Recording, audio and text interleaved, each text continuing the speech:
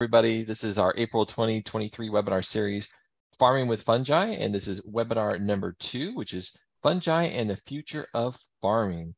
So as folks are joining, before we get started, if you can, in the chat button, which is down below on your Zoom screen, just tell us where you're coming from.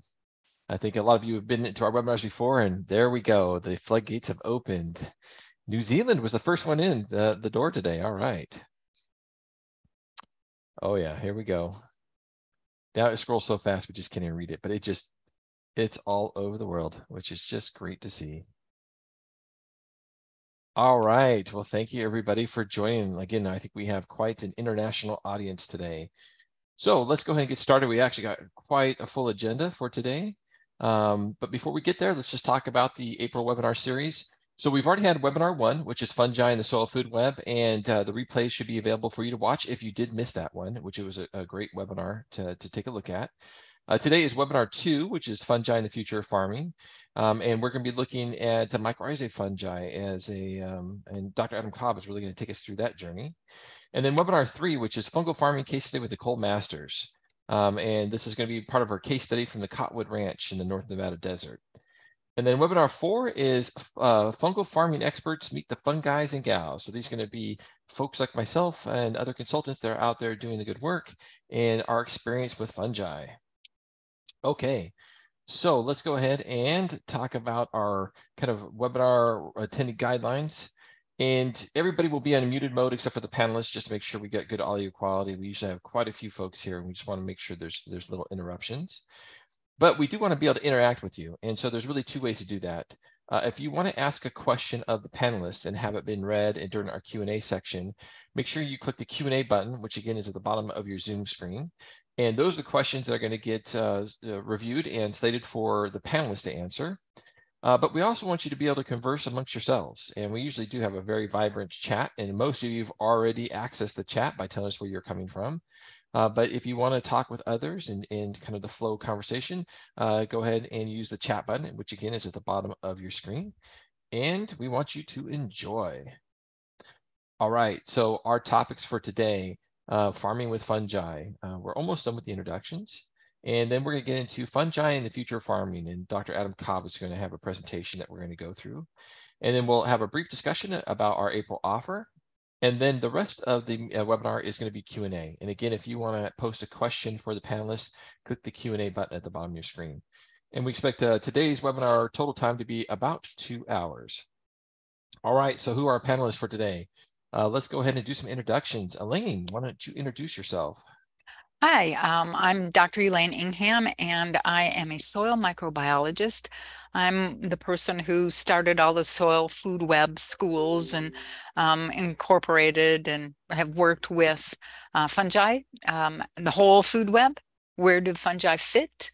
And it's always blown me away when we talk to people, when I talk to people who are in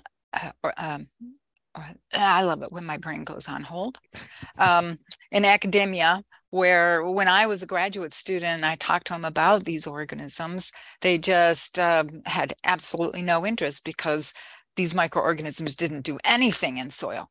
Yeah, they've only hung around for what, 4.5 billion years.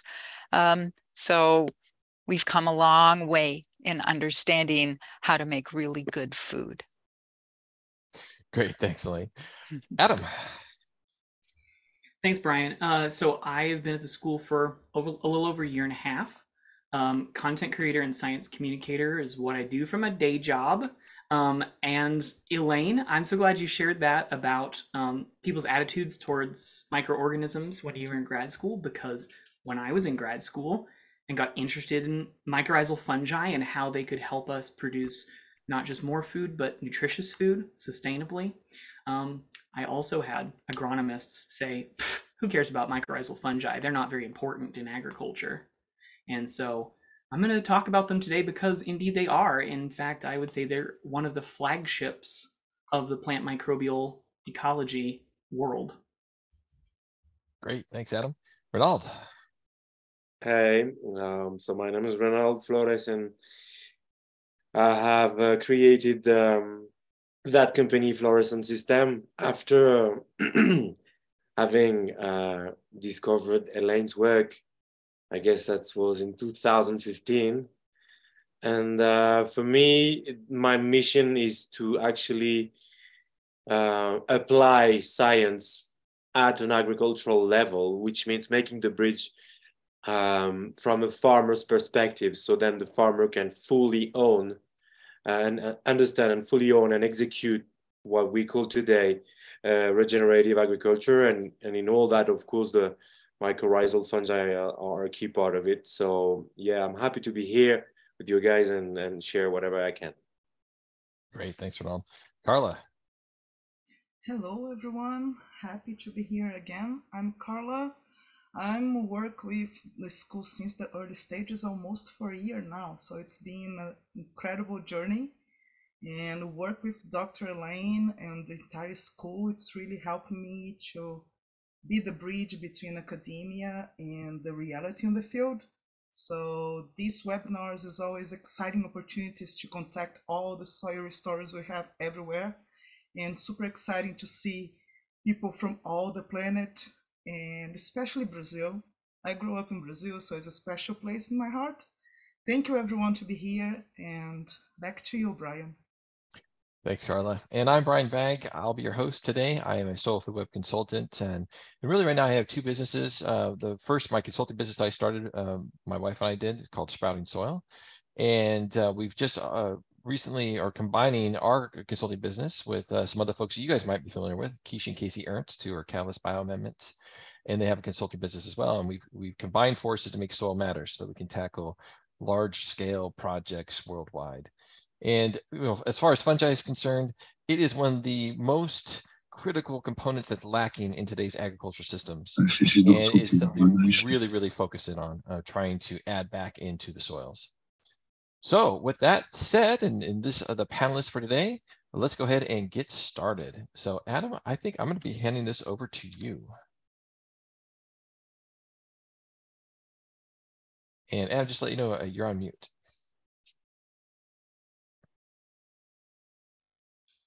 Okay, I think I've got my slides loaded up. You do. You're looking good. Awesome. All right. I'm really excited to see all the people in the room already. I think more will join. So they're going to maybe miss my little caveat here. Please give me some time. I actually created this presentation on my own time. I wanted to bring some of my ideas, but it's going to get a little weird. Okay? People who know me know that I like to go out into some philosophical stuff, and I'm really excited about the topic of fungi and the future of farming. It's really, I'd say, the future of land and soil management writ large, right? Including in forestry, in ecosystems that are, what we kind of refer to as natural. I don't know if in the current situation any ecosystem is natural, but let me start with this. The future is something we have to reach towards. It takes effort. It takes, time in space to reach for what it could be, right? So that's the future I'm talking about, is what the future could be. And the only reason I don't like this picture is it's just got one hand, because really a huge theme today is that we have to reach for the future together. So I'm going to spend some time talking about fungi, but also about people and what we can do, what we can learn from the fungi. I told you it was going to get interesting. I want to talk about this little kids movie.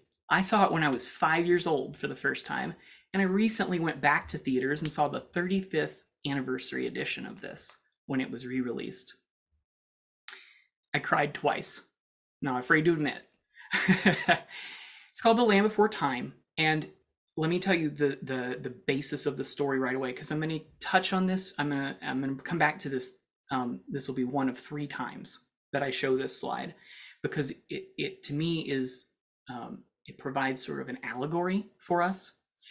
These 5 baby dinosaurs are separated from their families by an earthquake, and because of climate change, there's nothing to eat.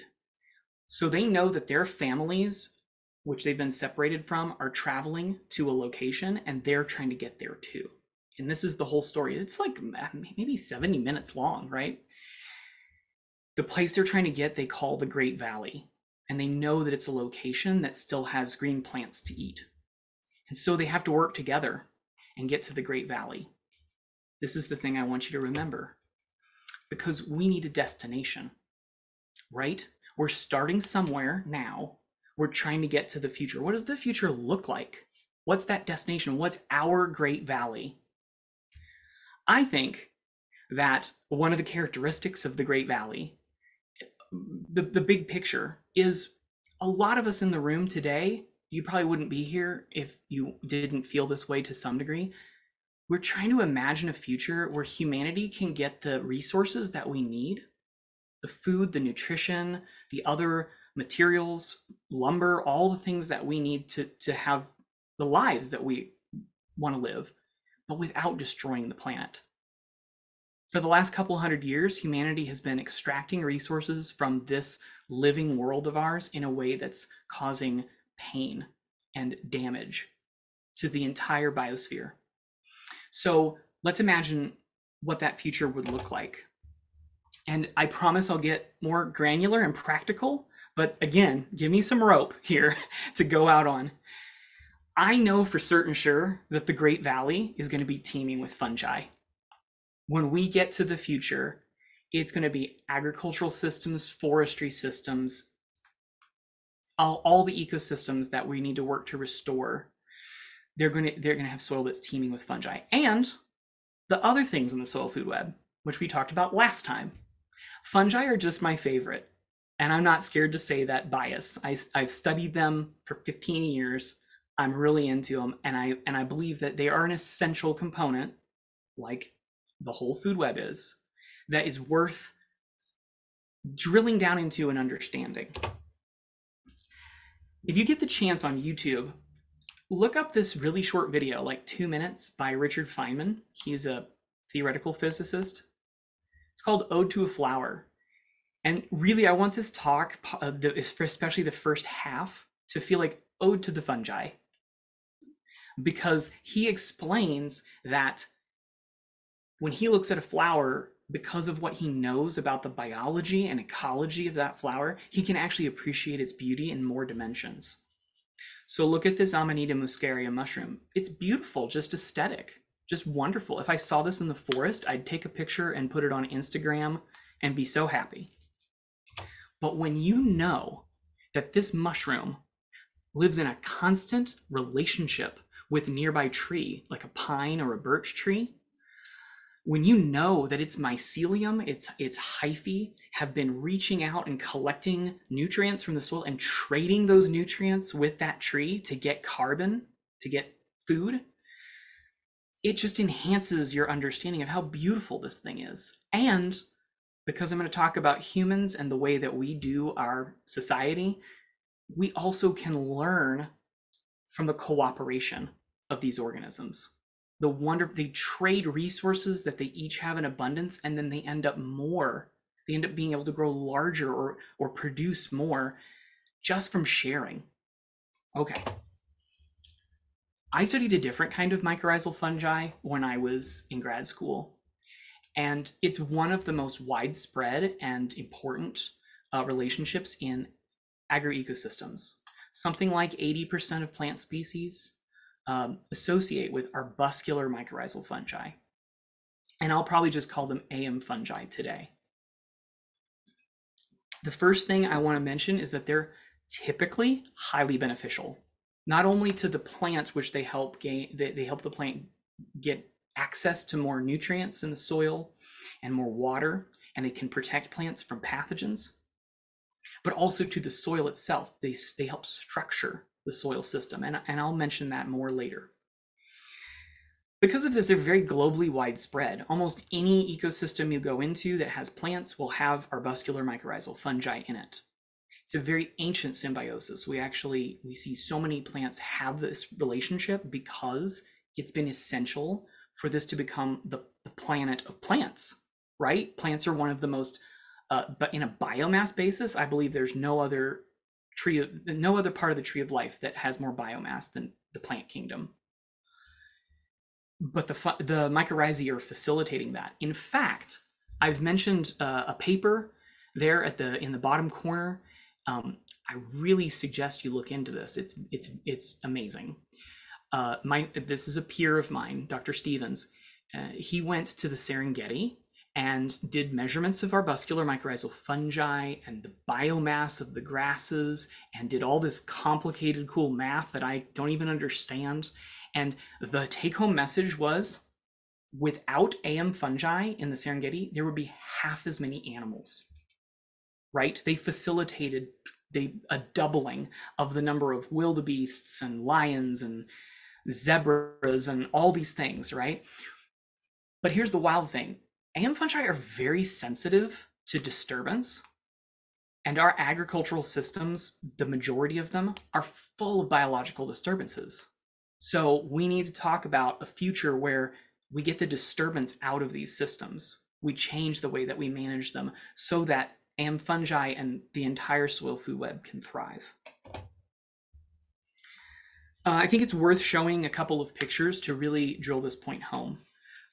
This paper that's on the left, they had a figure. I really like it because it shows on the right side of this figure a plant colonized. This is a term, I don't really love the term colonized, but a plant in relationship or associating with AM fungi. And you notice this gray area around. This is kind of what we would call the rhizosphere, typically, the soil and proximity roots. But it also typically is depleted of nutrients, available nutrients.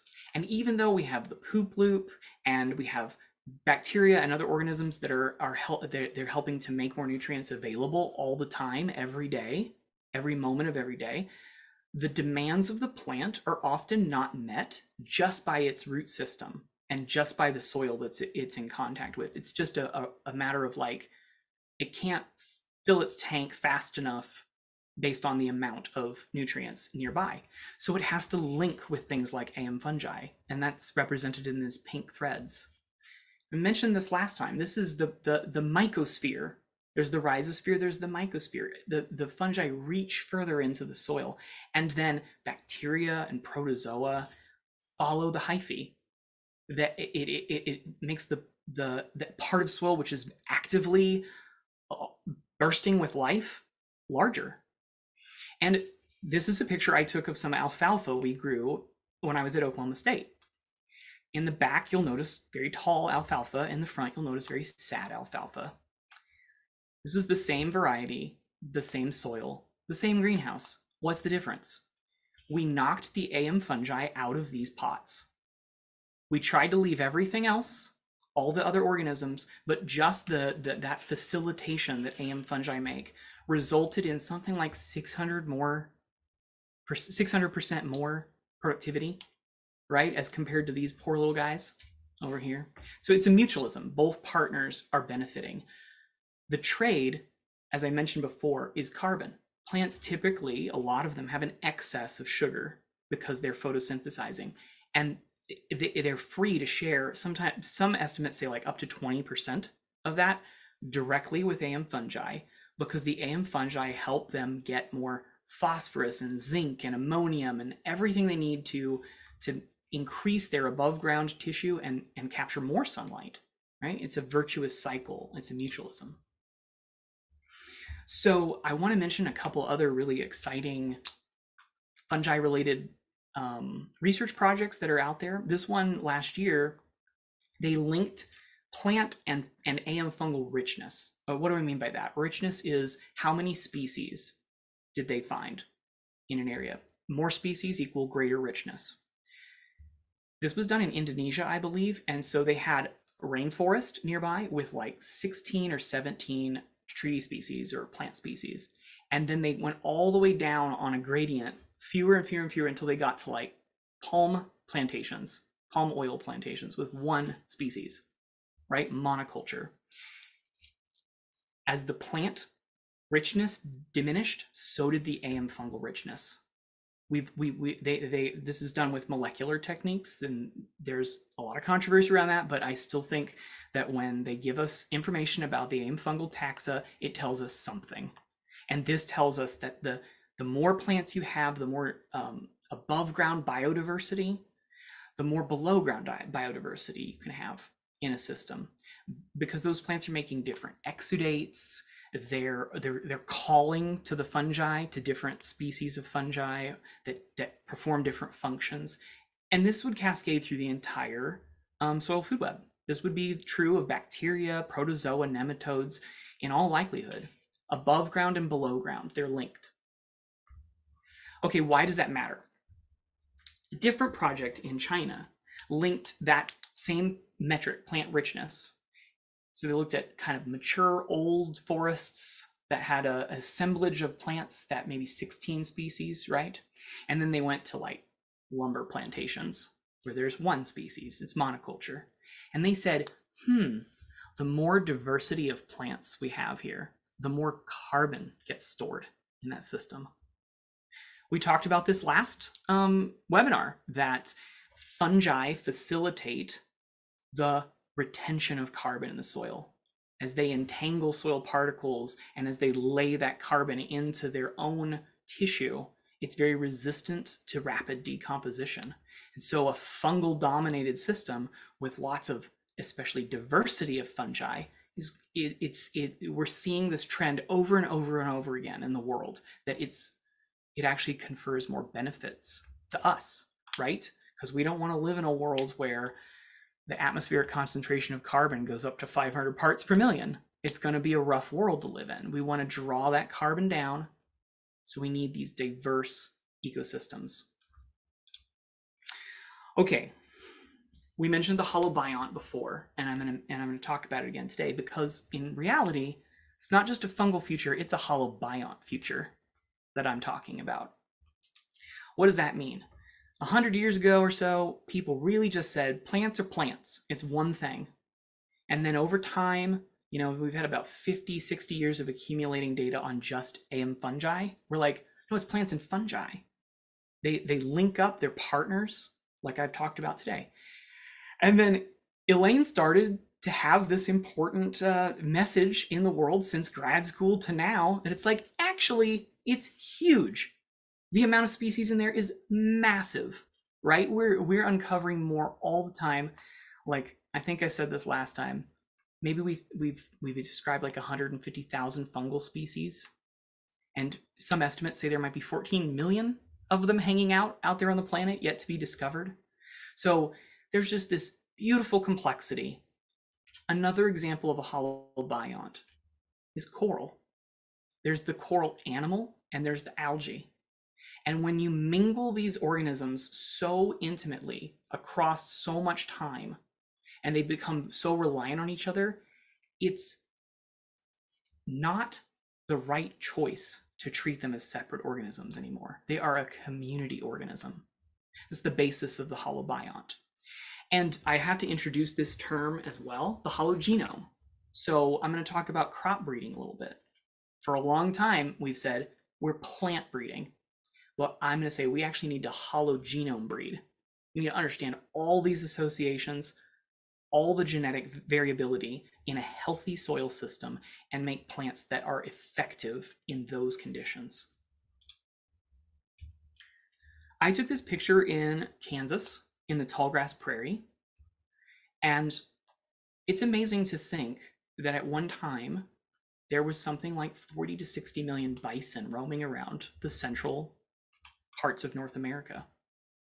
And there were millions of indigenous people that were able to live off of the bounty of those animals and do very little active management, or they would never have to fertilize the prairie to get productivity.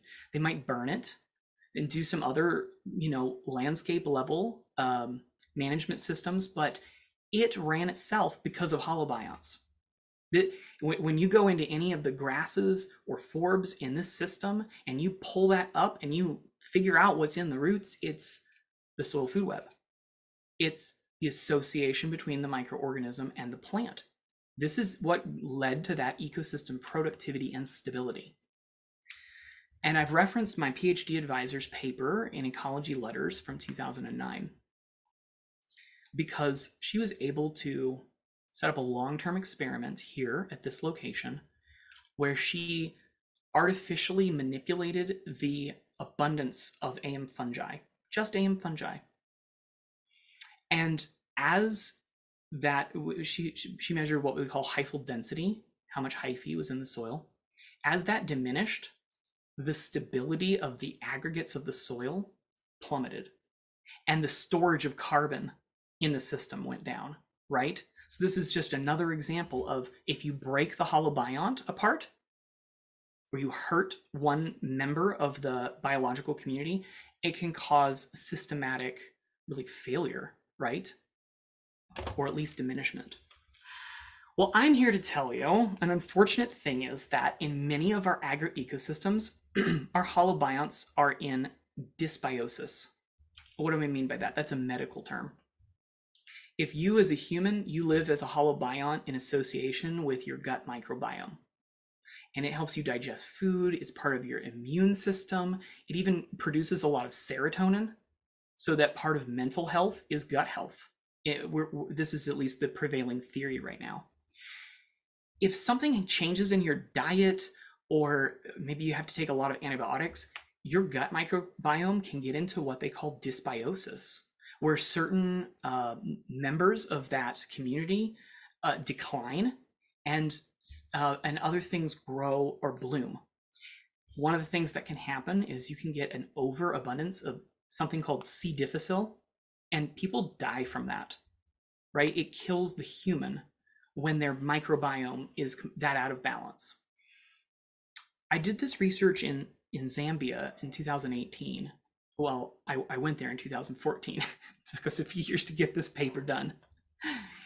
And I went to a local grassland and said, what if this represented a more intact holobiont, right? That it hasn't been tilled, it hasn't been fertilized, it hasn't been disturbed deeply. It's much more what the native state of the soil would be. And then I took that abundance of AM fungi and I compared it to any of the even small scale farms in this village.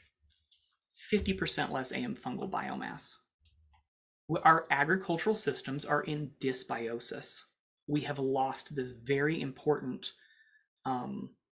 set of organisms. And in fact, it's not just abundance, it's diversity. Time and time again, when people study agricultural systems, they say the diversity has dropped off. The diversity of the organisms has dropped off. We've lost things from this system and the key functions that they provide.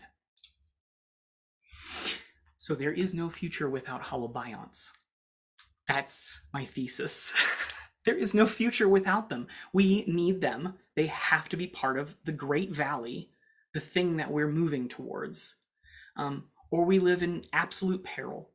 Our whole society, look at what it does when you have problems in the world, like in Syria, drought and people being hungry really was the spark of a huge crisis years ago.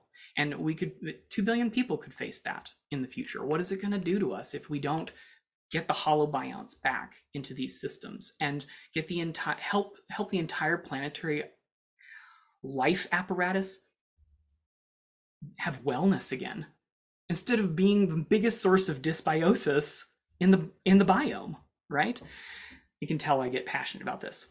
So this picture, I showed it last time as well. It's really neat because you see this packed in hyphae around the root, and these are some of the spores that the AM fungi are making. Imagine a pathogen trying to get to this root. It can't. There's armor. If we break this holobiont, though, if we reduce the AM fungal biomass, we have more disease in our crops. This is a runaway negative cycle that can happen. Okay, so what disrupts holobionts? Most of the Green Revolution practices that are so common today, high rates of fertilizer, especially phosphorus fertilizer, is very deleterious to AM fungi. Tillage, it's like a direct physical death caused by excessive tillage.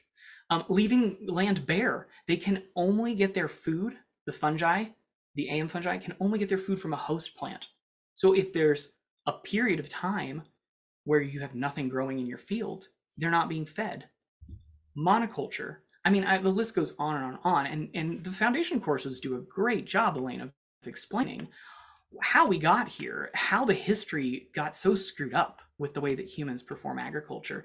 And sometimes each little step seemed logical until, boom, you've just turned the soil into dirt. And dirt is not a place where AM fungi thrive. And so we miss a lot of those opportunities. When I was in grad school and as a postdoc, I wanted to see if there was also a plant genetic component here. And I don't want to beat up on breeders too much, because I think breeders are very important and they do great work in many cases. But it's about unintended consequences. And by the way, I had some data slides and my coworker said that I should take them out, and I agree. Plus, I've presented them like a million times, so I'm sick of them. The paper that these data are in is listed down there. It was the first paper that I produced from my dissertation. But I actually worked with folks at the USDA on this project, and we tracked not only how the AM fungi were relating to different, in this case, sorghum bicolor, grain sorghum varieties or genotypes, but how that translated all the way up into the nutritional quality of the grain. That was kind of the novel thing, is we went from soil all the way to like a human nutrition component. And it's not good, y'all. The modern hybrid genotypes that we looked at, the commercial sorghums, like a third of the capacity to host AM fungi in their roots. And without a lot of fertilizer, they were fertilizer dependent. Without a lot of fertilizers, they didn't even produce much grain. And it was low quality if they did produce any. Why is that? Well, if you breed for generations and generations of crop cycles in high nitrogen and phosphorus environments where you've artificially done sort of the Green Revolution thing and bumped your nitrogen and phosphorus to high concentrations, it kind of seems to make the plants a little lazy. They aren't sharing carbon with the AM fungi. They aren't even maybe signaling. This is our hypothesis, that they have to signal, they have to talk to each other, and maybe the plants stop doing that because accidentally we gave them everything they need and they're like, we don't care about the fungi anymore. So then in this paper, a few years later, we actually worked with a breeder to have different breeding protocols, to think through the microbial ecology, to reduce the fertilization of the plant, to make it invest more in this relationship, upregulate the signaling process, and manage that agro-ecosystem different. It was a different crop, by the way. It was switchgrass, or Panicum virgatum. But the really neat thing is that we found that if you do your breeding with the mindset of the hologenome, you can actually increase the cooperation between plants and microorganisms. Think of AM fungi like one of the key indicators of the entire soil food web, or like a canary in the coal mine. Because they're so sensitive to disturbance, if they are disappearing, probably everything else is too. And so, this is really what we envisioned, is instead of having this broken signaling, what if we, the humans, with breeding, with agro-ecosystem management, with how we amend soil in systems and how we manage it, what if we co-create a future with the holobionts, right? So what does that look like? One of the reasons I'm here is that we're doing two of the three things right here at Dr. Elaine's Soil Food Web School. We are teaching people how to bring in biological soil amendments, how to make them, how to deploy them effectively, and how to improve the diversity and abundance of the soil food web. We are also helping people align the regenerative management of their landscape with the soil food web. So you aren't just putting the things back and then killing them again with tillage. You're changing those management practices. It's a very important piece of synergy. But to really move towards holobiont smart agriculture, I'm not saying we should do this, by the way, because I don't want to do crop breeding personally. But we need to partner We need to spread this message. And I have found some people that are trying this now, some plant breeders, to say, what if we bred these plants differently so that that third component of what the Great Valley looks like, that the hologenome is being enhanced, that the microorganisms are being returned, and that the land is being managed regeneratively. I just see synergy here. I see this is what the Great Valley looks like. This is a little bit of a map to what our destination needs to be. Holobiont smart agriculture. Okay, let me break this down into practical steps a little bit, and then we'll go on to, and maybe even a little weirder part of my talk, but I think it all ties together. I hope everybody agrees afterwards. How do we move towards this future? It starts with our mindset. Agroecology, there's 600 people in this room, over 600 people in this room. Agroecology says each of you has to put yourself at the center of the process and work on your own mindset and work on your own knowledge pool and see yourself as the investigator of something that we can help you here at the school. We can teach you principles. We can help mentor you in this process, but you have to take responsibility for your garden, for your land. You are at the center of the story. The future will not happen there without you. One of the things we're going to talk about is minimize that biological disturbance. If you're tilling, if you're using pesticides, monoculture, we need to find different tools, regenerative methods, instead of these destructive methods, these things that poison and destroy the soil food web. On the positive side, you need to maximize your above and below ground biodiversity, right? That's genetic richness, like maybe not growing the same variety of crop all the time. Species richness, having multiple things, animals, plants on that land, because that richness, that I showed it earlier, that supports below ground richness, that supports carbon storage and other ecosystem services. And then disease suppression goes in here because Elaine has taught for years that if you have a thriving, diverse soil food web community, they inhibit, compete, consume the bad guys, the things that could destroy our crops. And by the way, if they're improving the nutrition of the plants that they're living in association with, the plants they have stronger immune systems too. Because we can't stop the pathogens from existing. A bird flies over your field and you might have a pathogen get in there. The wind blows and spores may come in, but we can create an environment on your land that is disease suppressive. If it lands there, it gets gobbled up. It gets inhibited. The plant just says, haha, I've got armor. I don't care that you live there, right? This is the future instead of spraying things and killing things. Sterilizing pathogens is not the future. It's disease suppression. And part of that I have to pull out here is there's going to be a lot of soil organic matter in the future.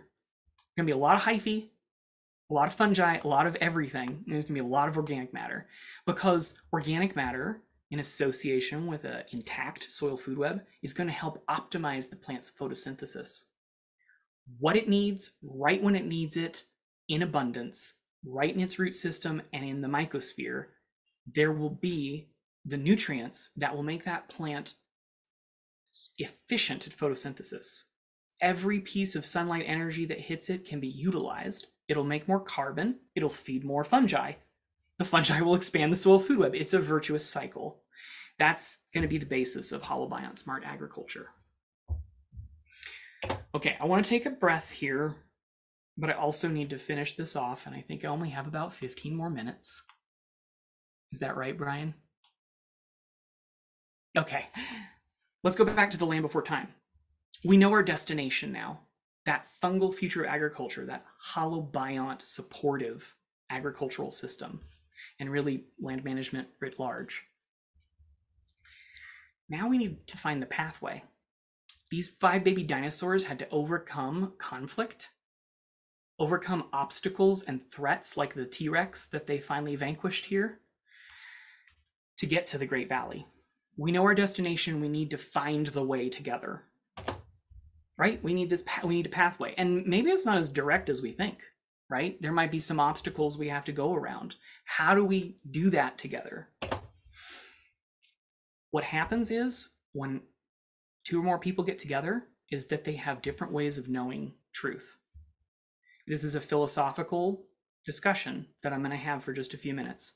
Epistemology is like the art of knowing things, the frameworks that we use, that we bring to the table. Why is this important?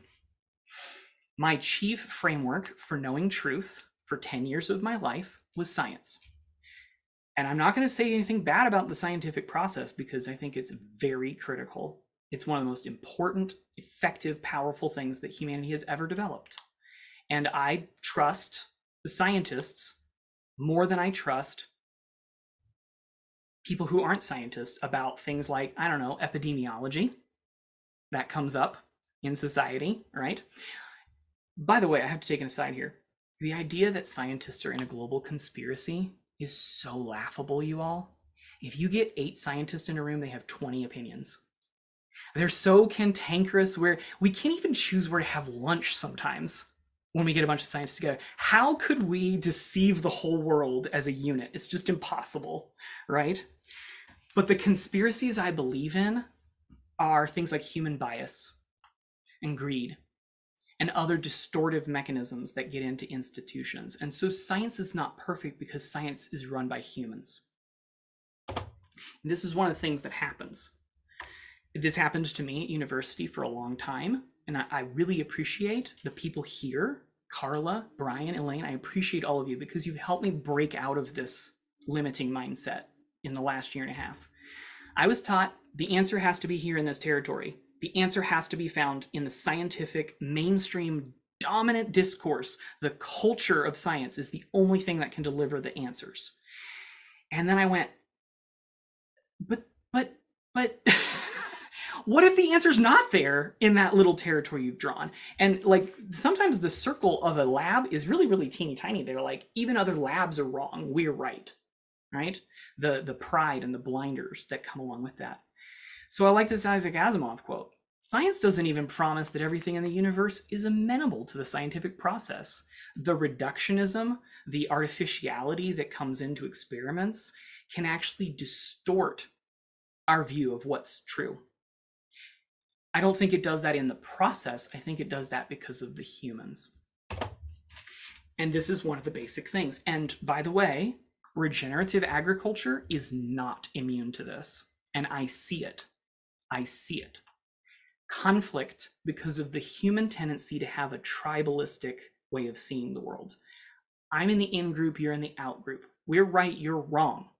We're practical, you're abstract. We have the universities, you're the fringe, right? But it happens inside of every group of people too. You just split it down further and further and further, and you get conflicts, and we never reach the Great Valley. The little baby dinosaurs fight all the time, and they don't get to the Great Valley. So what do we do? Well, I'd like to say the alternative is that we learn from nature, and we celebrate the ecotones. These are the areas where different systems meet. These are places where grasslands and forests come together, and stuff happens there that's so special. The biodiversity there is so unique, and we can learn from this. I've been learning from this amazing human being, Robin Wall Kimmerer. I highly recommend her book. She is a member of an indigenous people group from North America. She's a scientist. A lot of people think indigenous knowledge and science are not compatible, right? And she says, wait, they are, because of the ecotone. If we find the overlap between these things, it can be much, much more beautiful. She says they have elements of each, but they also have things that only live there, the ecotone. I'm trying to do this. I'm reaching out. Carla has seen this with me. I'm like, teach me about something I don't know. Teach me a new way of seeing the world, because I think that this is the answer. This is part of the answer. This is how we find our path. And in fact, our Soil Regeneration Summit this year was the best example of the ecotone epistemology. We brought together people who represent wildly different ways of seeking truth, and we put them on panels together. And it's wonderful because the overlap of these 4 ecotones is a magical place for us to live as a community, where if somebody says it's only science, we say, that you're telling us to go one direction and we'll never find the Great Valley if we only go one direction. And then other people say, well, we should listen to the experience of farmers. Yes, it's not the only thing that matters, but it matters. Or over here in like ethics discussions and weird stuff that Adam's into and maybe everybody else is getting bored, I don't know. That's important too. We have to have the space for those things. The traditional and cultural food systems, they're what got us here. The last 200 years have been the weird time of human history. Having 2% of the population of the US grow the rest of the food for the rest of us, it's not the way it's supposed to be. And if we look back at even at my lineage, people that came from Ireland and England, they had cultural and traditional food systems over there that were totally different. We need to learn from that.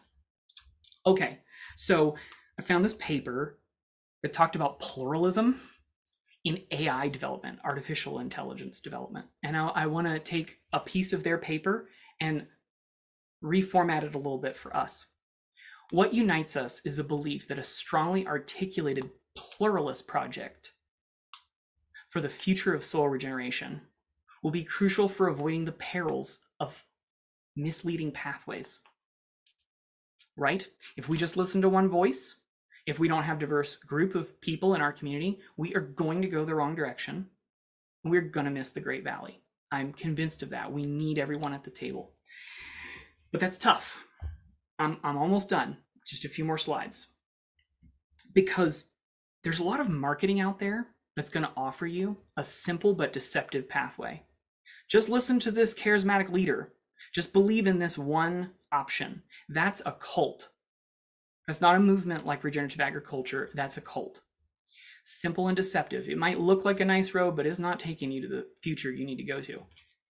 I'm saying we have to grapple with the complexity because it's more authentic. The path will wind.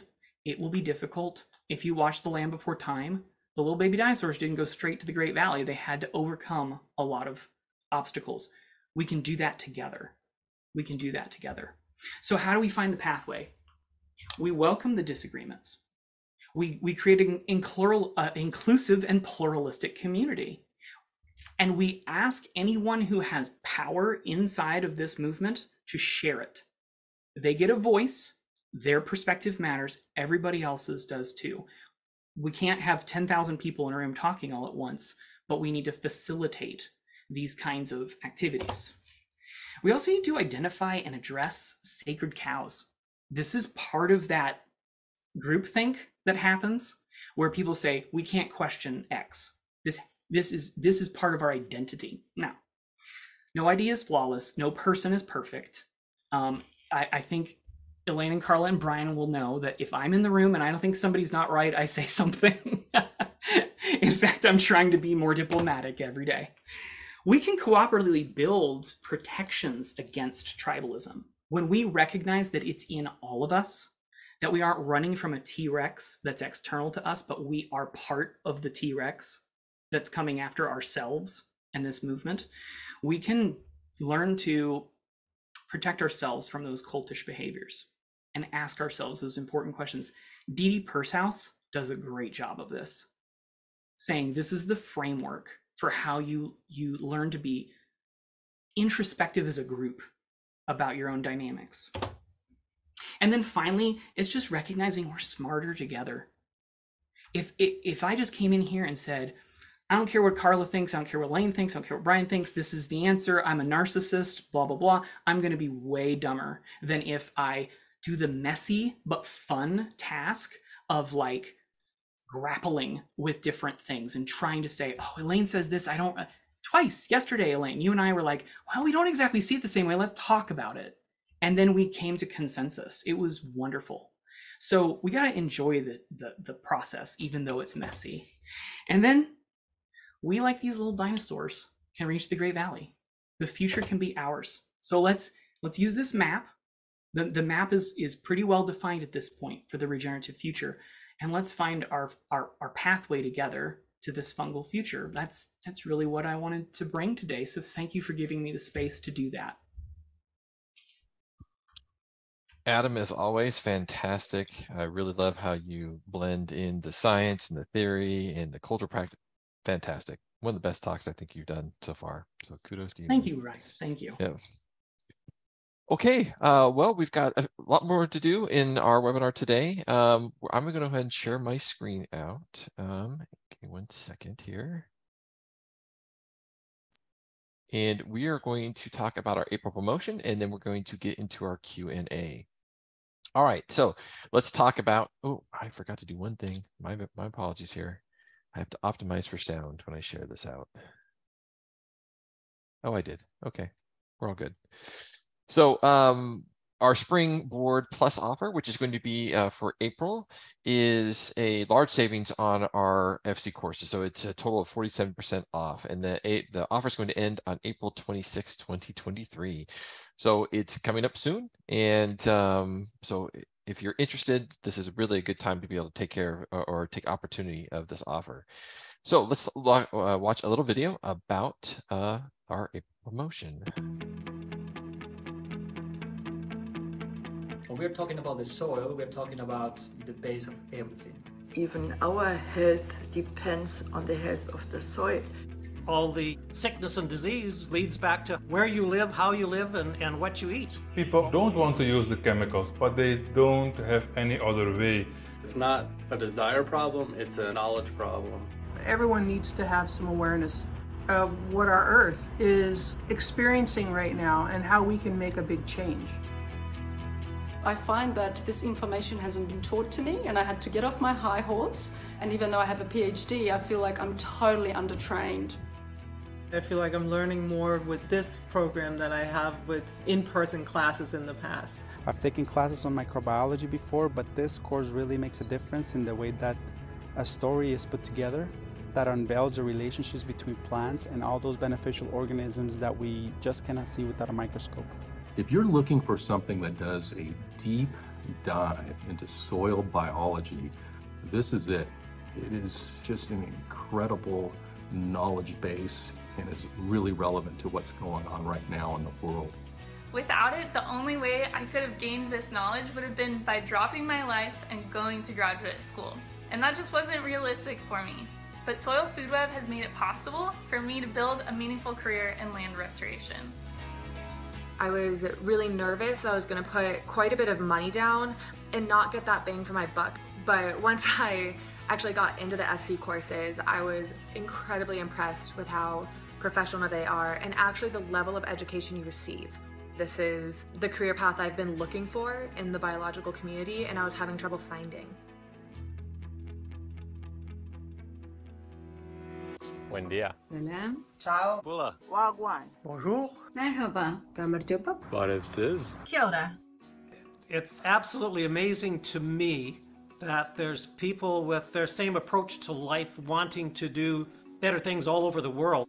What the course is doing is actually getting those people together. We don't have enough. In terms of the connection to the network, I have found just an environment of camaraderie and cooperation. They want you to succeed, and they bend over backwards to give you all of the resources to have you succeed.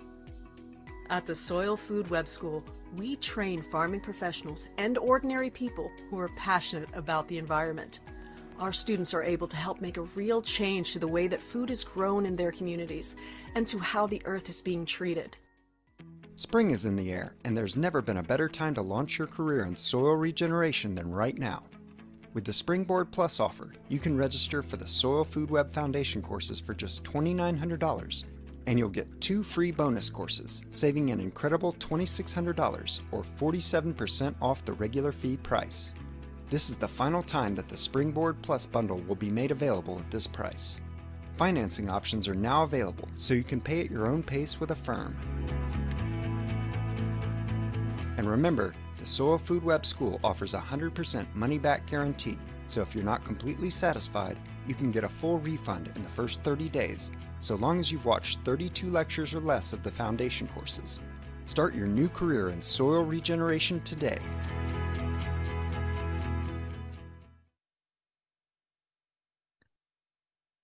All right, we're going to move into the Q&A, but we hope to see more of you join our Soil Food Web classes and see you on the webinars and the forums that we have. So with that being said, panelists, you guys can go ahead and go off mute, and we're going to get into our Q&A.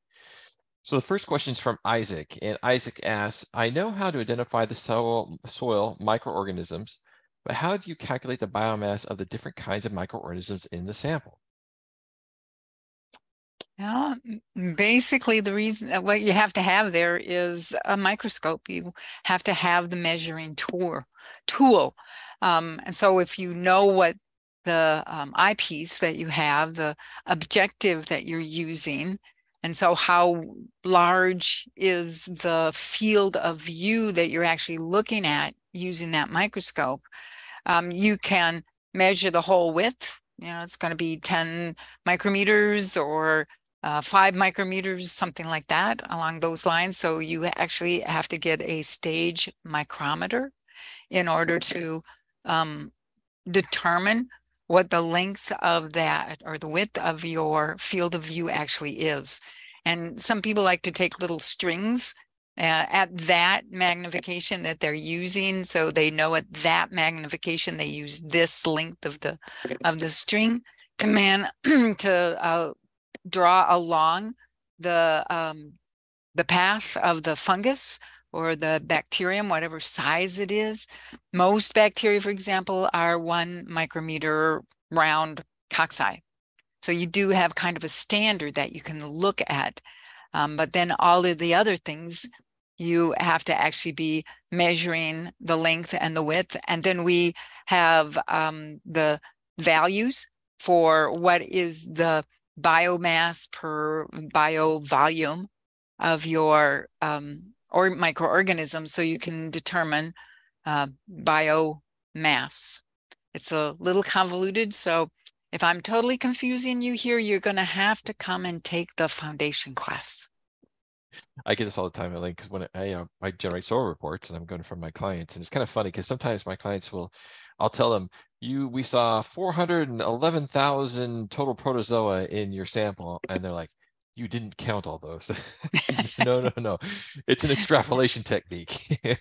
We count fields of view, and then we extrapolate from there into a broader number. And so, you know, and we dilute stuff too. We thank God for dilution. No doubt. Yeah. And I saw, sorry, Adam. Adam. Right, sorry, go. No, go ahead. I saw someone in the comments say that Elaine makes it so easy that a child could do. So yes, exactly that. So all the courses, all the processes are building up on a way that doesn't matter your background, doesn't matter your age, doesn't matter how acquainted you are with a microscope. If you never touched a microscope before, you can do it. So take your time, and we hope to see you soon. Exactly. Yeah, it really just comes down to precision of process. We're trained on how to be very precise in our measurements and very consistent and repeatable in those processes. So that way that when we're doing a lot of soil samples for our clients, especially over time, that they can feel confident that, yeah, okay, my numbers are really truly kind of representative of what is in the soil. Yeah, all right. I mean, I'm not that crazy person, at least I hope not, but it's easy to spend hours in just one drop in the microscope, so just need time and patience. That's happened to me a few times where, you forget, and 3 hours later you look up and you go, oh no, I missed lunch. For sure. Adam, anything you want to add before we move on to the next question? Nope, we're good to go. Okay, let me go ahead and share my screen back out. Next question is from Franz, and the question is, are AM fungi passed on to the next generation within seeds? And I think this kind of is an endophyte. What say you, panelists? It's not normal. Oh, I'll let the expert handle this one. He knows more than I do about AM. We were about to say the same thing.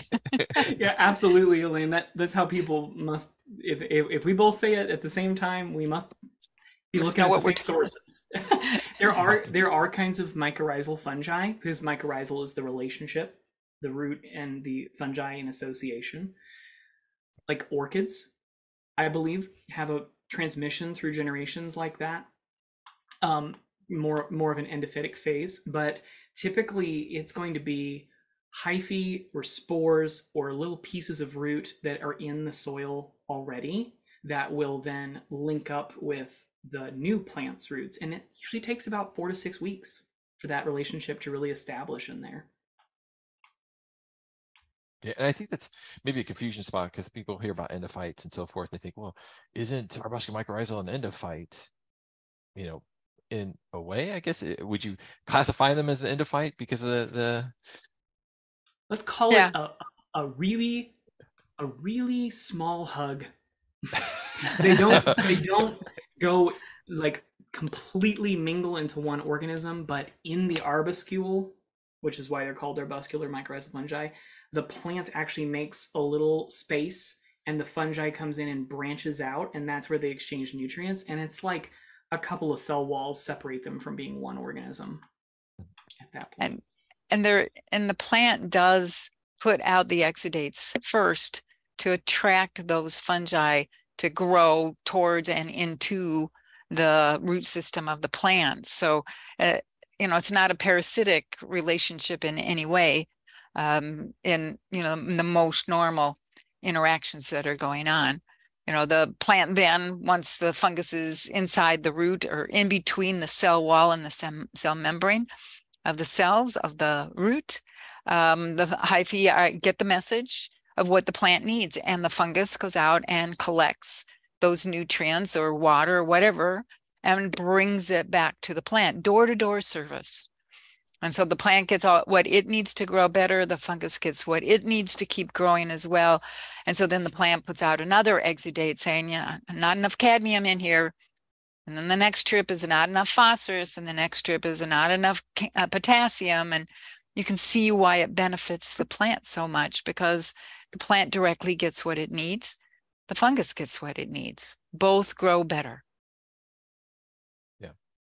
And I think there's, the question around the seed being is an endophyte, that type of thing. But it's really important, I think, from a seed standpoint, that once it does germinate and it does actually start to put out the exudates into the root, we're hoping that arbuscular mycorrhizal fungi are going to be present in that soil profile really close to where that seed's germinating, so that it can make those connections really, really early on.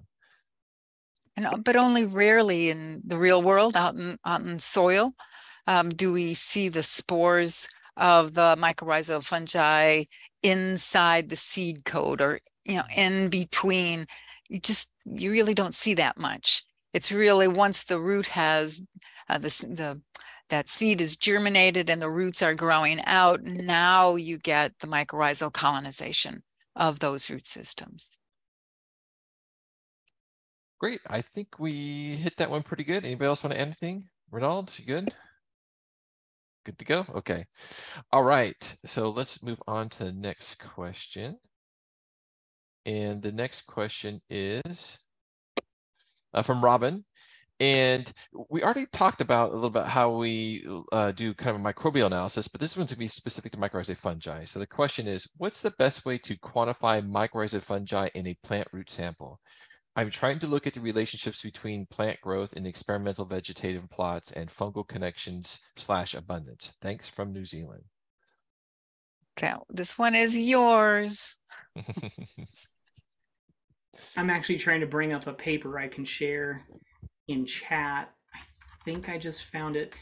So it takes a long time. I've spent hours and hours of my life looking through a microscope, scoring, we call it, scoring roots to see the percentage of the root area that has AM fungal structures, right? And there's different ways of doing this, but I posted this paper because the staining method I would use is what they call black ink and vinegar. There's other staining methods, but some of them have carcinogens in them and things, so that's the safest. And then you really need to ask yourself what question you're trying to answer. Because when I was in grad school, I had to answer the question like, to like almost decimal places, what's the difference between these treatments? And it was to go to peer reviewers and all, and it's a very different standard. you may just want to say, do I have a lot or a little? Is 10% of the root colonized, or is 30%, 40% colonized, right? And then tie that to what the management you're doing, what soil amendments were there, all of those things. And there are ways of doing scoring what they call mycorrhizal inoculum potential, which helps you understand if there's enough propagules in your soil to colonize plants within 4 to 6 weeks, like I said.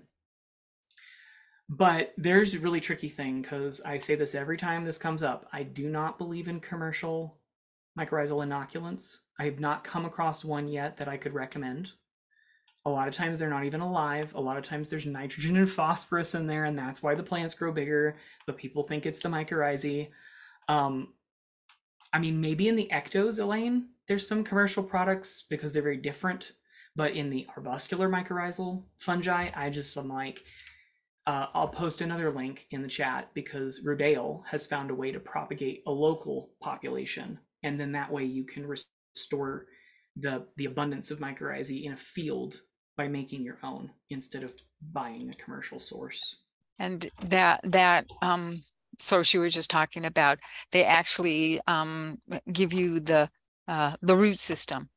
Little bits of the root system is what you're actually buying, and so you have to get that inoculum onto your plants ASAP, so that the arbuscules inside don't die before you get them out into the field. So, but a much better way of getting colonization.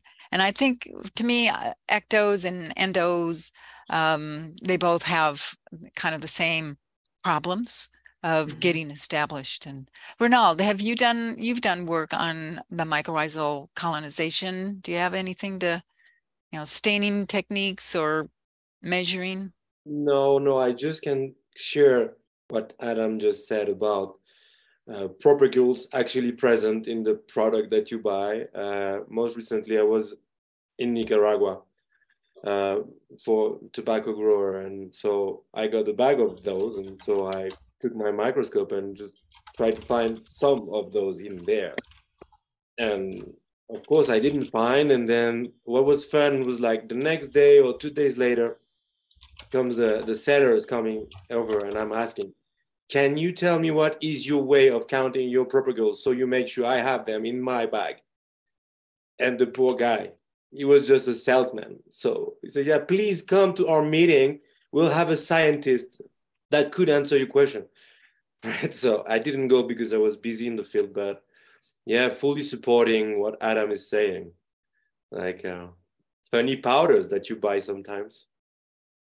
Yeah, I've had bought, suspensions of spores, and they say there's, 2,000 spores per milliliter, and you pull out a couple drops on your microscope and you can't find them. There are no spores there, and look through the hole into all the liquid in that material. And, if there's nobody forcing them to tell the truth, they don't seem to mind, doing bad things for their clients. They trust that people know that they need mycorrhizal fungi, but then they're not actually buying any mycorrhizal fungal spores in the product that they're buying. So it's a buyer's beware. You must check and make sure that the spores or the arbuscules are present in the sample if you have any hope that you're going to increase the mycorrhiza colonization of the whatever it is you're inoculating. Yeah, I think what you explained too about the potential pitfalls in the biological marketplace is not just for AM fungi. It is in a lot of biological products.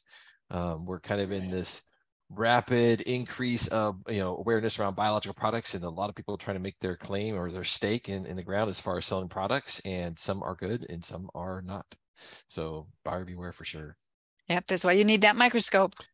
Yep, for sure. Well, this is kind of like human nutritional supplements, where there's not a good governance of the product. So the claims are made about this will magically cure everything that's wrong with you, and usually if it claims to be a cure-all, it cures nothing. And the tools of science can help us uncover the charlatanism out there and the quackery out there, because people have sometimes gone in and looked at the pills that people are buying, and it's like, we claim that it's X, you know, and then they're like, the genetics for that plant don't even exist in this pill.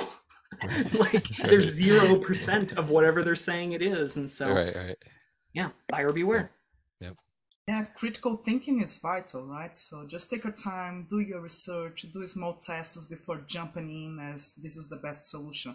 And also try different techniques, combine, because it's not, each area has its own characteristics. So what works for me doesn't work for my neighbor necessarily. So trial and critical thinking are crucial. And this is a point I bring up with my clients a lot, which is around why the need for testing is important, especially when they're in the transition phase. They're transitioning from one paradigm to another. And testing's expensive. There's no doubt about it. It's going to be part of the budget to do. But if you just use observational techniques, a lot of times they don't give you necessarily all the answers, especially when things go bad or go wrong. So spend your time and your money into testing to make sure that you can see how the microbial community is evolving and transitioning during that period. But you do want to realize that as soon as you do have the mycorrhizal fungi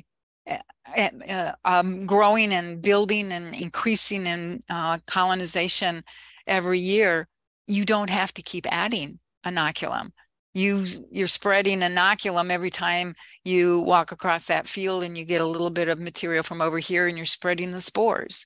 You just don't want to till. Don't ever till. Don't do that catastrophic disturbance, because you just wiped out probably just about all of your mycorrhizal fungi through one single tillage event.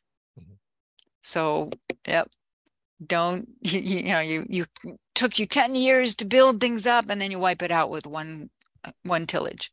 Right. Ouch. Okay. Yeah, I agree. Ouch is right. All right, let's move on to the next question. Next question is from Regina.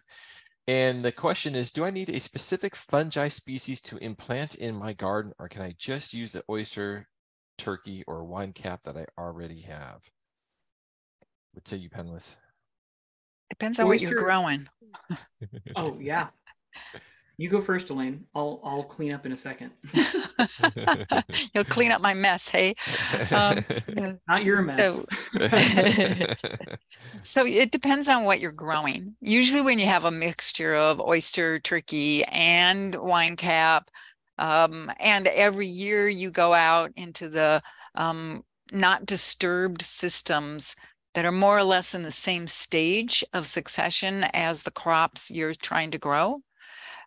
Just collect little bits of that.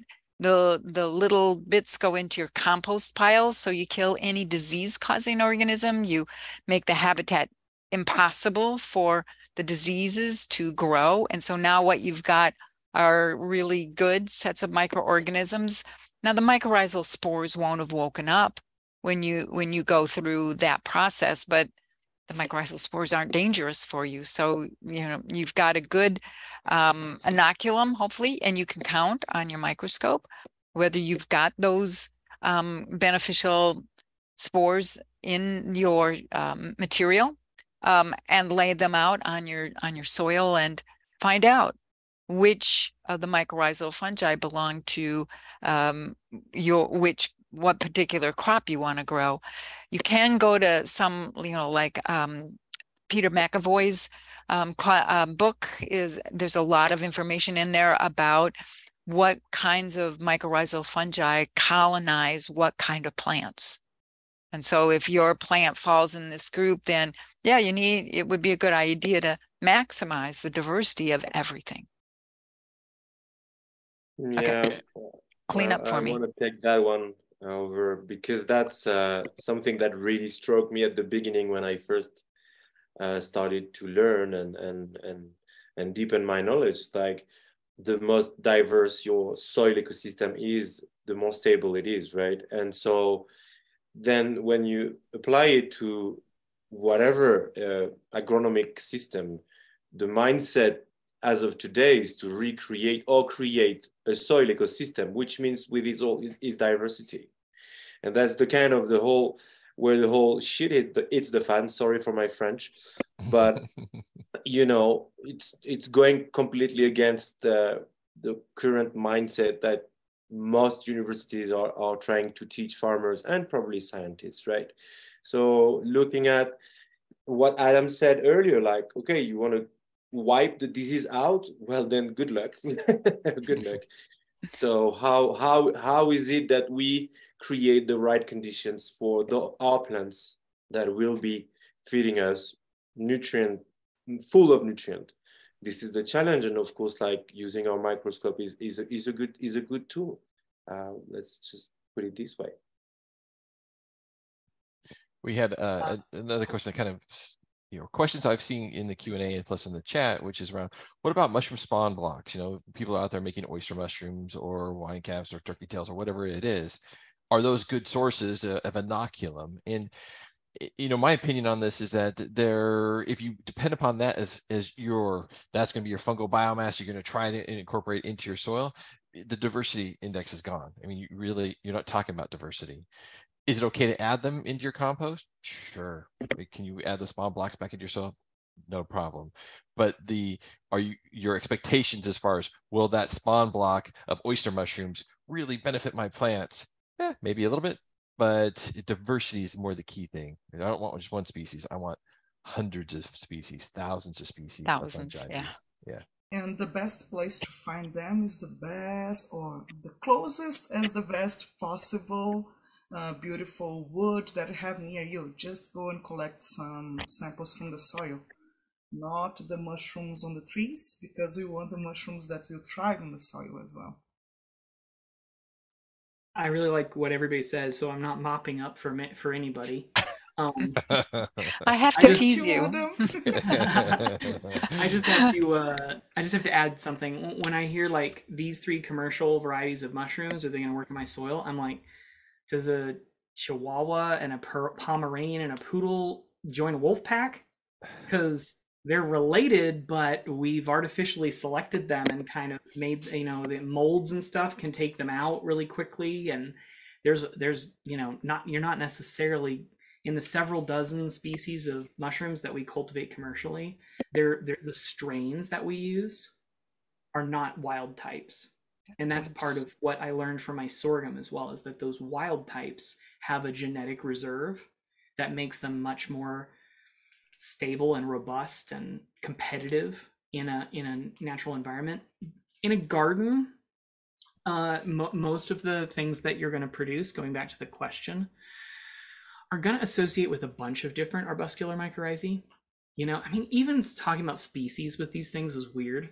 They propagate by cloning themselves and stuff. We use all these weird terms in science like cryptic reproduction, where we don't really understand fully how it goes on. But we also use a really fun science term called that these fungi are promiscuous. One type of fungi will partner with a lot of different plants.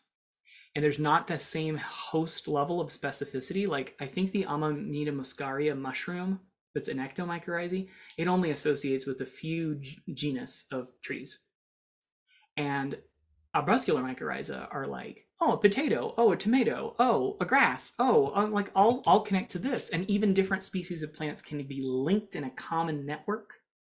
And some really cool things are out there about what can happen when that happens, when they link up. So make the conditions really good for your arbuscular mycorrhizae. Diversity, reduce those disturbances. These, make sure there's enough organic matter, because they're going to mine that organic matter for phosphorus to trade with the plant. Don't leave a lot of fallow in your garden. And if you need to do something like the Rodale method to boost your population, a diverse local population is the only answer that I am comfortable with. Great. All right, so let's move on to the next question. And I think, Adam, what you just mentioned is going to be kind of really a follow-up to this question here, which is In raised bed gardening, after the harvest, I use a flail mower to break up the remaining plant matter. Then I tarp to keep weeds down and let the biomass break down. Then after a few weeks, I have cleaned soil to plant the next harvest.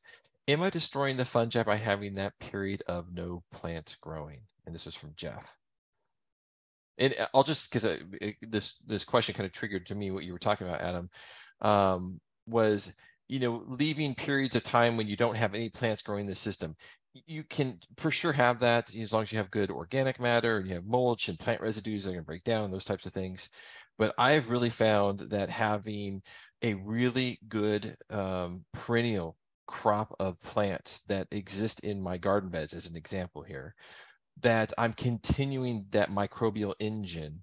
Even when my tomato plant's done and I'm going to put some other plant in there, I have a good perennial set of plants that are growing as an understory that really keep that engine thriving and those connections already in place. All right, panelists, anything else you guys want to add to this? You nailed it. Yeah, you nailed it. Yeah. Wow, all right. It didn't mean to suck the oxygen out of the room. Too funny. Well, there's kind of it was a limited question, and you aren't destroying the fungi, but if you're not careful, you could perhaps drive everything into a dormant stage, into the stage of spores. They're a little bit slower to pick up and start growing again, but that's why perennial understory plants are so important to have, because they'll be working in the winter under the snow in many cases, as long as there's any kind of sunlight and its roots have gotten long enough to be beyond the permafrost. Well, we don't really have permafrost, but you get the idea, I think. Right. Yeah.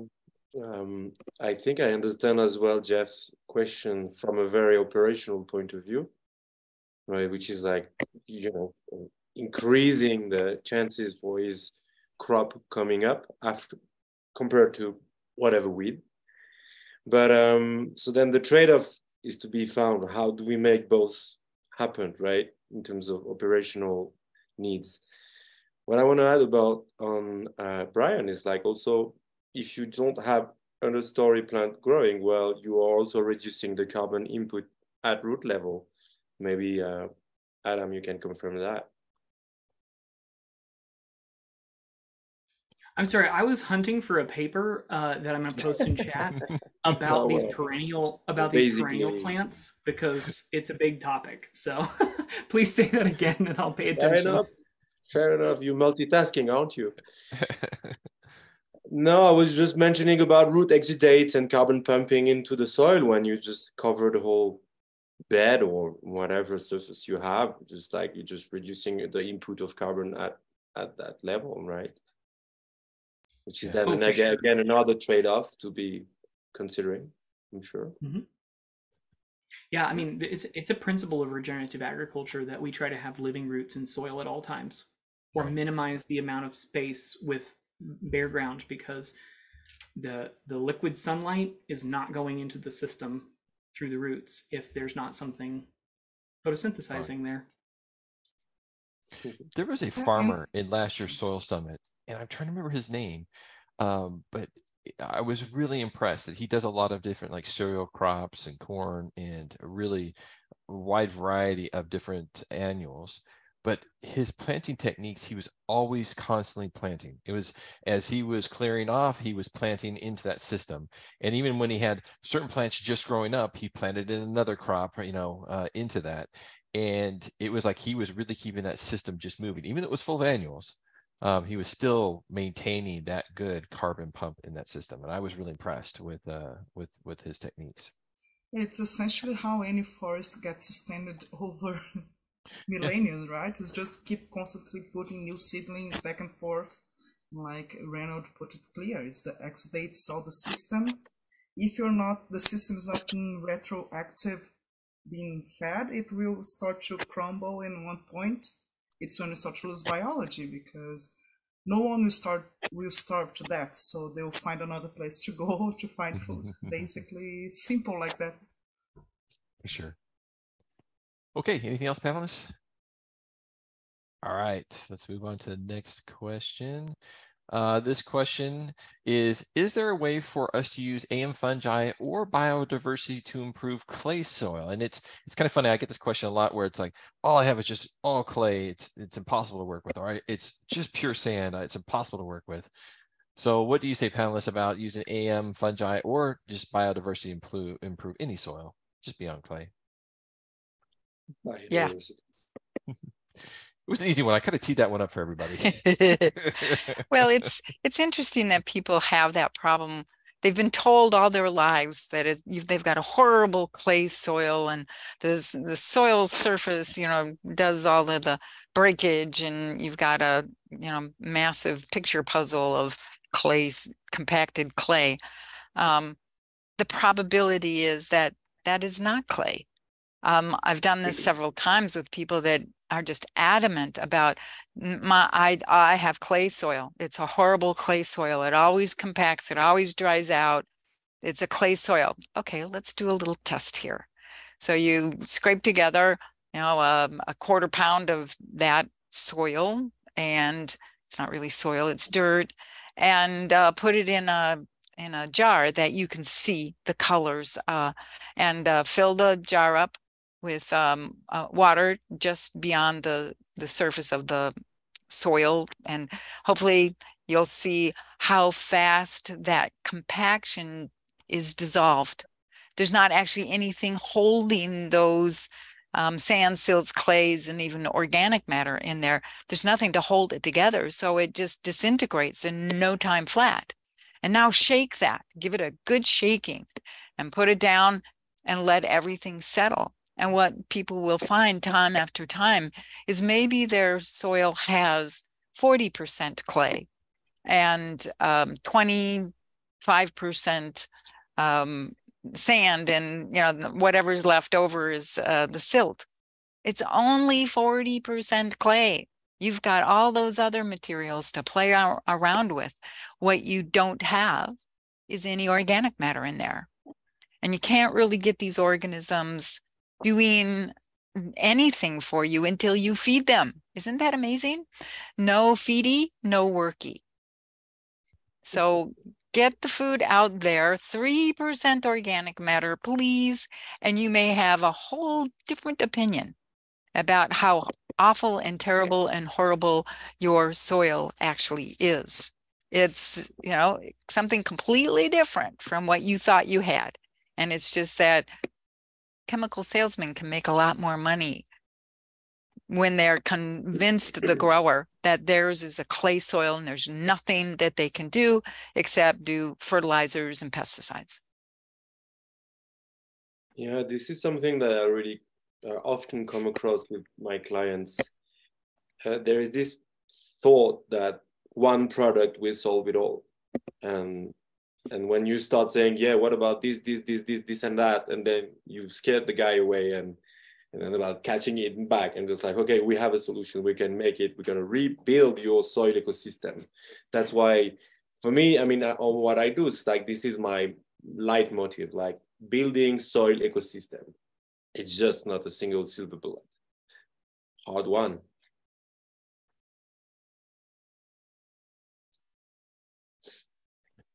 Okay, so I think we've covered almost everything. Elaine, you do talk in the foundation courses about certain forms of calcium that can help, because on a really fine scale, those little, we call them platelets sometimes, those little plates of clay will stack up and no air or water can move through. And that's why people think clay is horrible, because it's just the water pools and goes away and it doesn't go into the system well and all. But the OM and maybe a little bit of calcium can really change the chemical and physical properties of that clay pretty rapidly. And then the biology, especially things like fungi with their hyphae, will make aggregates and let air and water flow through. And like, it's just a matter of sometimes you got to turn a ship from a really broken condition to, and I don't think we can expect that in all places in the world, in all circumstances, in all soil types, it just goes like magic. If everything lines up, soil can be regenerated really rapidly. but a lot of people contend with unexpected things like drought in the year that they're trying to do this. And if we put all of our hope in like this has to happen one season or with one method, like we've said, you know, people are just going to be disappointed a lot of times, or think like regenerative agriculture doesn't work. You know, Elaine and Adam and Carla don't know what they're talking about. Why? Because I tried it once and it didn't work. And you know, it's what you've said, Ronald. It's deep detail, context, nuance, and this is one of the reasons why we try to train consultants and have people work with consultants, because I get questions sometimes like, how do I fix the weeds in my garden? And I'm like, what weeds? What species? What's the context? Where do you live? There's all these questions, and really you need to have a consultant come out and work with you on this. And it turns out it wasn't actually weeds that they were being annoyed by. It was perennial plants, perhaps. And they called some really beautiful plants weeds because they don't want them there. So we're mostly worried about those weeds that cause problems with allowing the crop you want to grow will be prevented from getting the nutrients that they need if there's the truly weedy species out there. And weeds tell you a lot about what's going on in your soil chemically. And that's perhaps what, well, we need to do a really good job of explaining all that, but it takes, you know, a good half hour to 45 minutes to line up all the factors for you to think about and realize there are very easy ways to deal with assessing whether you've dealt with the problem or not. And it's called, ta-da, microscope. You know, and something that you guys touched on as well was this kind of a knowledge gap that's out in the agricultural community. You know, when it comes down to most farmers, they feel like I have a clay soil that's compacted. I need to flocculate my soil, so therefore I put out gypsum. And I'm going to put out, you know, my recommendation is going to put out, you know, 5 tons of the acre of this product. And the unfortunate part of the knowledge gap is, you know, they just don't understand that there's a biological system that's going to help set the right calcium magnesium ratio to flocculate their soils for them. There's an alternative to that. And unfortunately, when they use the gypsum, they're setting back that microbial community significantly. We're never able to get that microbial community established to be able to help flocculate those soils for them. And I really think that the educational gap is one of the biggest headways that we have. And that's why I think a lot of us consultants have to actually spend some time educating our clients. And it's unfortunate, not just our clients, but it's the entire support staff that goes around in a farm. You have to make sure the farm manager's on board, the irrigation specialist, the PCAs. You know, there's a whole litany of people that really need to understand what we're trying to do from a biological standpoint. And so I think the knowledge gap is a challenge for us. But over time, I think that those doors will be getting broken down, especially when more of the universities really start to embrace these practices, and the agronomists who are coming out of, you know, the colleges are going to have some more of that knowledge, and the work that we're doing here in the school, you know, providing closure to that knowledge gap. Yeah, actually, Brian, what you said is exactly the line of thoughts that they have when they're building dirt roads or secondary roads, is how can we increase compaction to a level that no water will pass through. So it's just add more clay, add gypsum, add all this line of things and compact everything, and you're good to go. So we just have to do the opposite direction. So the knowledge is there. We just need to transform and adjust to what we need to do in the field. So I love science for a reason. For sure. Okay, let's move on to the next question. This question is from Katya, and this question is it possible to transplant mycorrhizae fungi from more natural established environments, e.g. old growth forests, to a garden bed or a field, almost like a sourdough starter for bread, but for plant fungal interactions? You don't have the right kinds of mycorrhizal fungi in old growth forests. Those are all ectomycorrhizal colonizers on the conifers or on the evergreen plants, not the right kind of mycorrhizal fungi, because in your garden and with the vegetables, with the grasses, with even some of the shrubs will have the arbuscular mycorrhizal fungi. So you would want to go to the late successional grass, highly productive perennial grass systems, or things like corn, wheat. Those stage of succession is going to be very high in the mycorrhizal fungi that you need for the veggies you want to grow. Yeah, I agree. It's find the right ecosystem that matches the type of plant you're trying to grow, and definitely pull, from the humus, the roots that are in that area to try to be able to get some of that inoculum. That's a real common, practice for us to be able to get those indigenous microorganisms back into play. It's just like if you were doing fruit trees. If you were doing trees, then yeah, you're going to move more into a tree system than you would from like a grassland. But if you're doing annual crops, then look more in the grasslands. All right, panelists, anything else? Go ahead, Adam. I would often say like a diverse perennial grassland is going to have a good population from your ecoregion. That can go a lot of different directions and partner with a broad range of plants. We got the question in chat about like, if you're using local populations of AM fungi, but we have all these introduced or non-native species, like maybe tomatoes in Europe, how does that work? They typically do. Like deep in the evolutionary history of these fungi, they maintain the capacity to switch to a lot of different plant partners.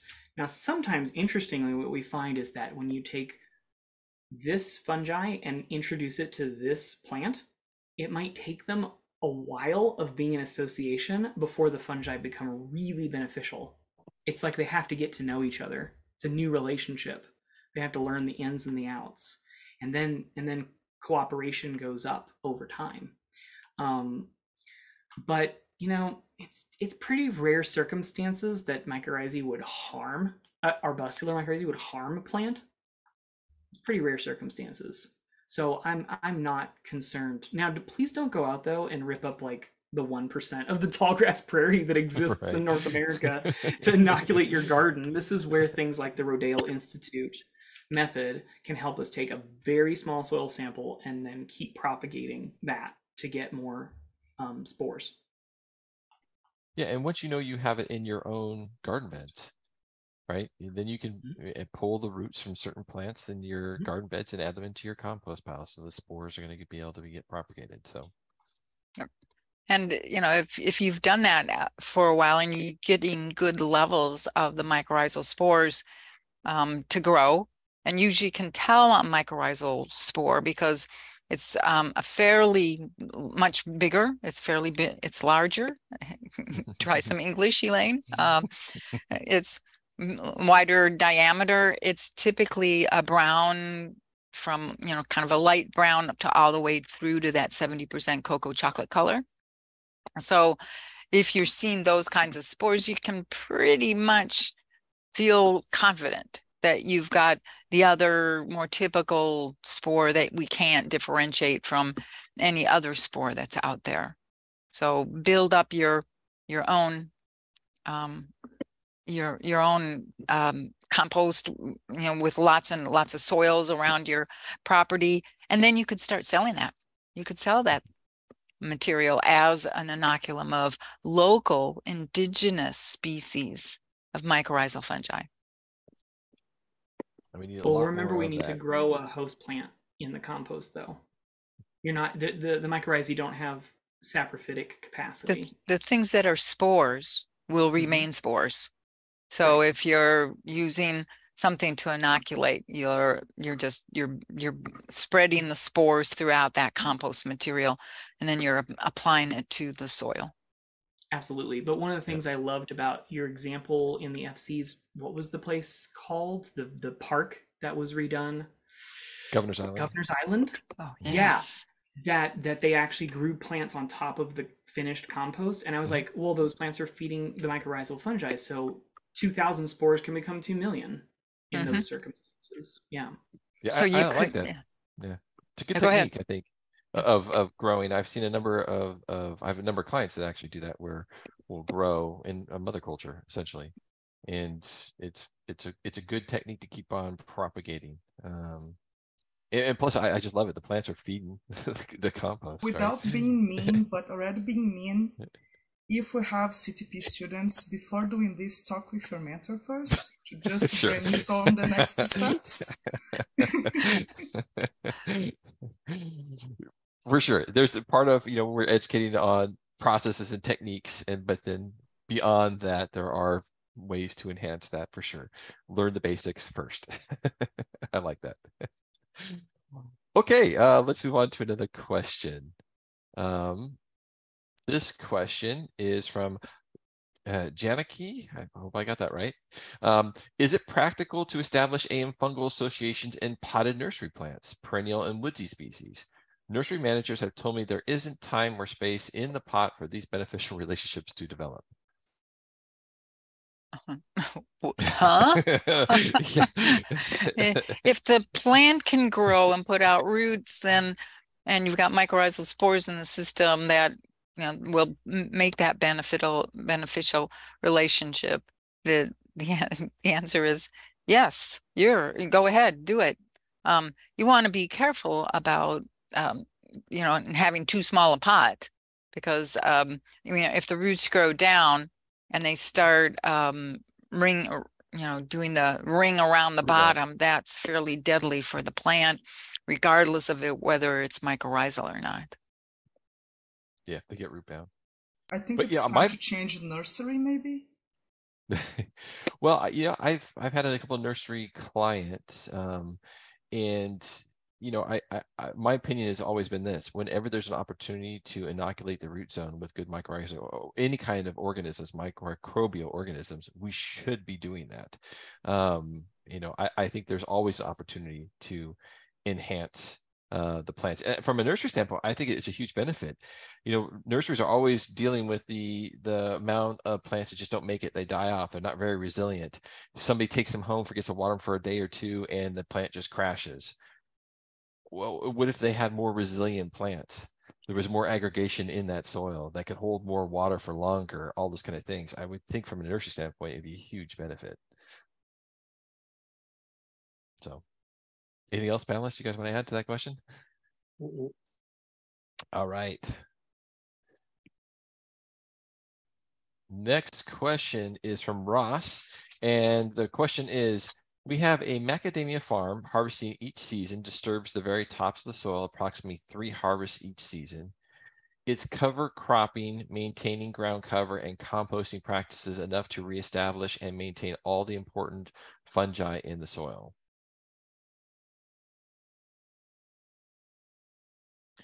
What say you, panelists?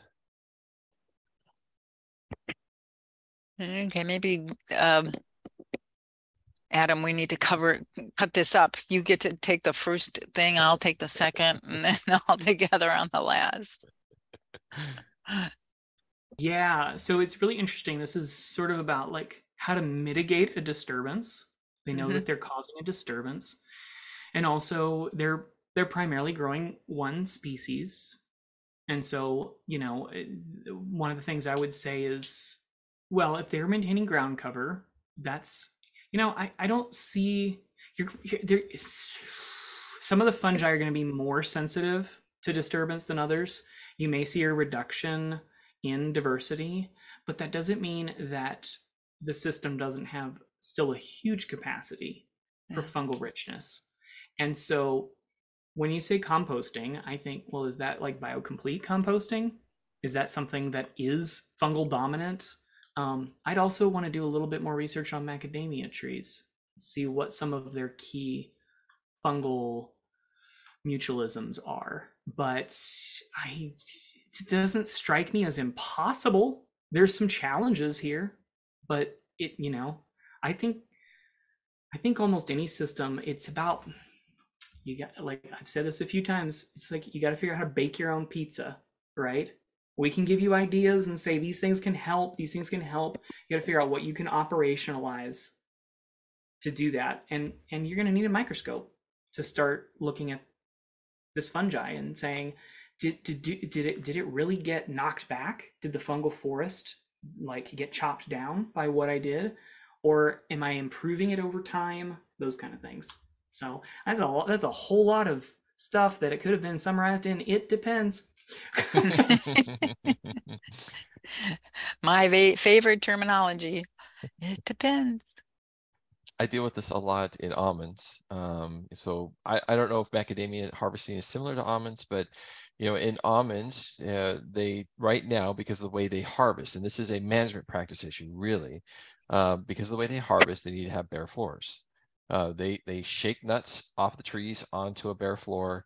They have sweepers that sweep all those nuts into the middles of the rows and then let them dry out for a period of time frame. And then they have vacuum cleaners essentially that come up and suck up all the nuts off the row. If there's too much debris in the understory, then it causes problems with their harvesting techniques. And this is a challenge in the almond industry that we've had a lot of discussions about, which is it's a management practice issue that's preventing us from really doing good with soil food web kind of techniques. So some things we do, and one of my almond clients, we do plant a cover crop. And we plant them only in the middles. So underneath the trees is still bare, but at least in the middle of the row, we have a cover crop that we do a crimp and roll afterwards. And all crimp and roll is basically how do we terminate those cover crops and lay them down like a thatch, so they become like a mulch across the top of soil.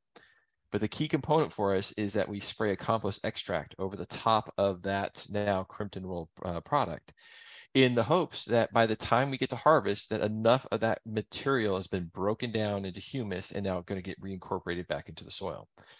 So we are making steps forward because we are having some living systems, not having to always bare, and trying to get the organisms in there.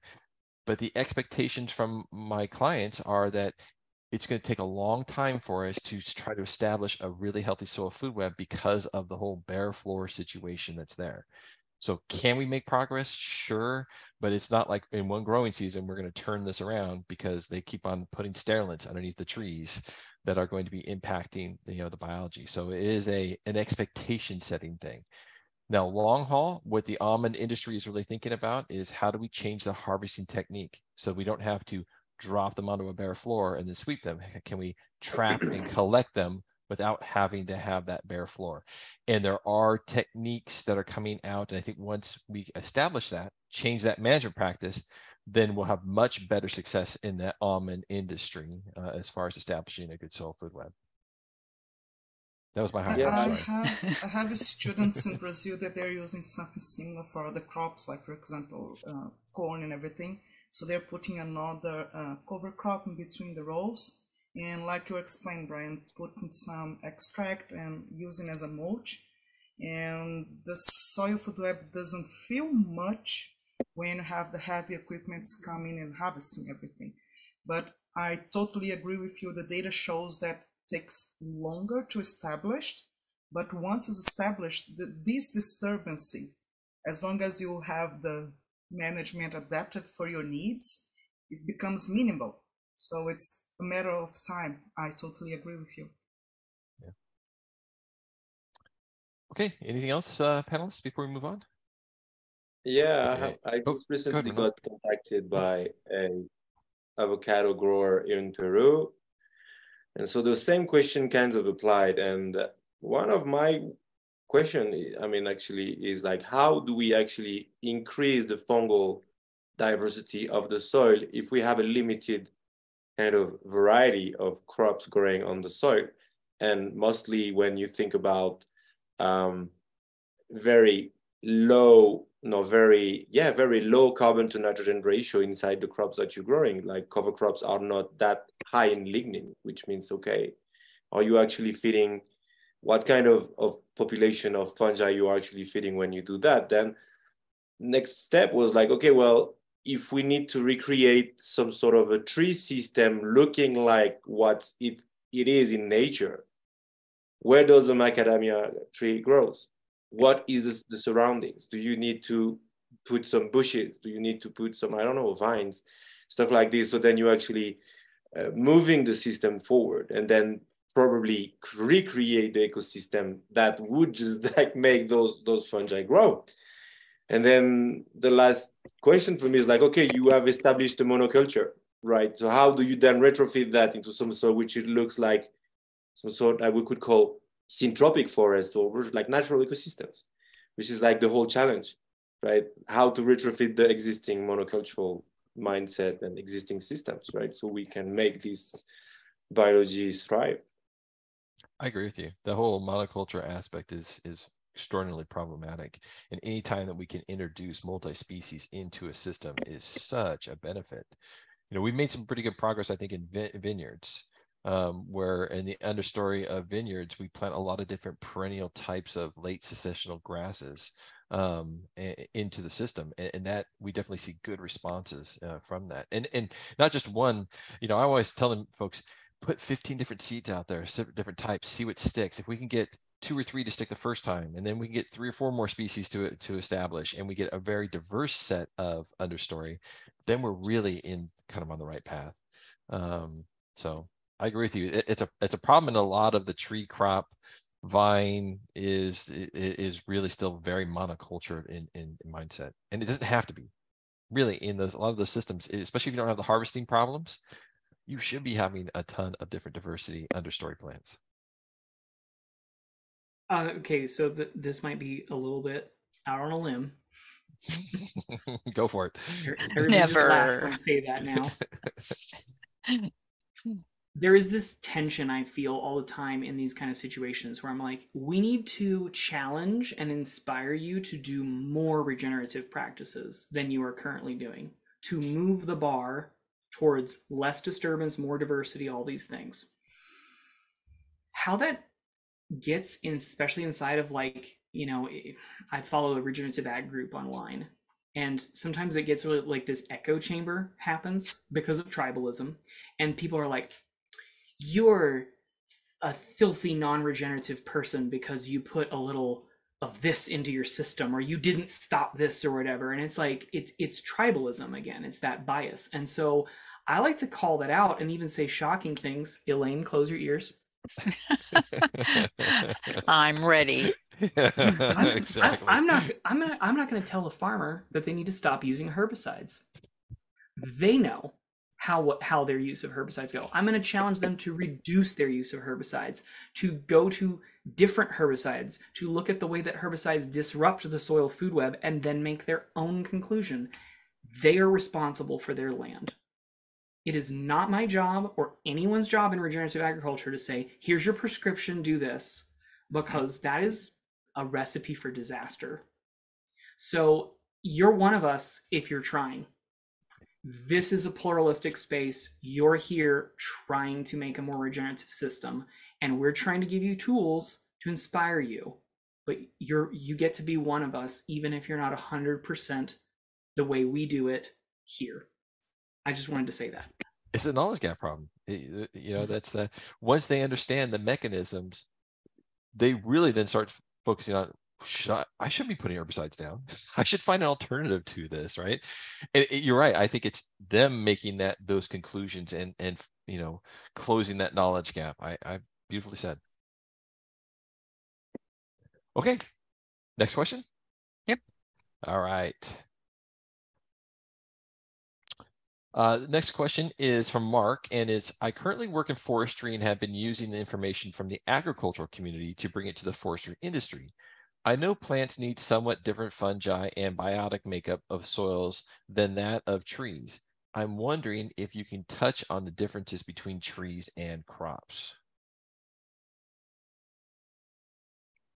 I think I would just say to this person that he needs to take the foundation courses.